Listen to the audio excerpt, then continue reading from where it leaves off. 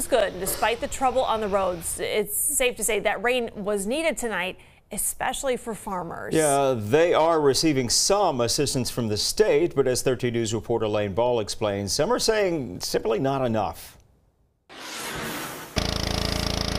The sprinklers are running every night at the Wickline Farm in Hurricane. It is a strain on your purse. Jeanette Waller and her son Jeremy are just trying to salvage what they can in a summer where the drought's grip continues to grow tighter.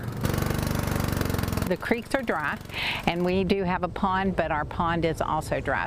But the drain isn't just on their water sources. The water is not necessarily the expensive part. The expensive part is the trucks you're pulling it with, the fuel you're using, the way that everything's just going out through the roof. And it's causing a ripple effect. Little rain is taking food out of their livestock's mouths. Everyone who owns cattle is already feeding out hay that they normally wouldn't start till winter. If you want hay, you're going to have to drive out of state, and no one's got that extra money for the fuel, let alone the resources to be able to even go get it. That's why the Wallers say they're hoping the state will step in and help.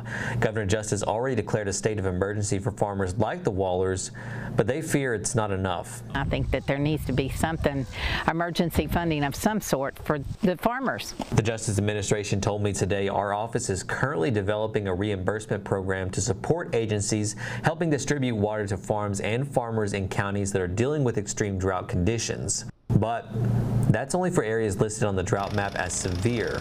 So for those outside that area, including the Wallers, tough decisions could have to be made. We would have to sell cattle. I mean, that's just all there is to it, because we don't have the ability to keep them and put out all this money and not get any assistance back. Hoping for some relief by way of rain and funding.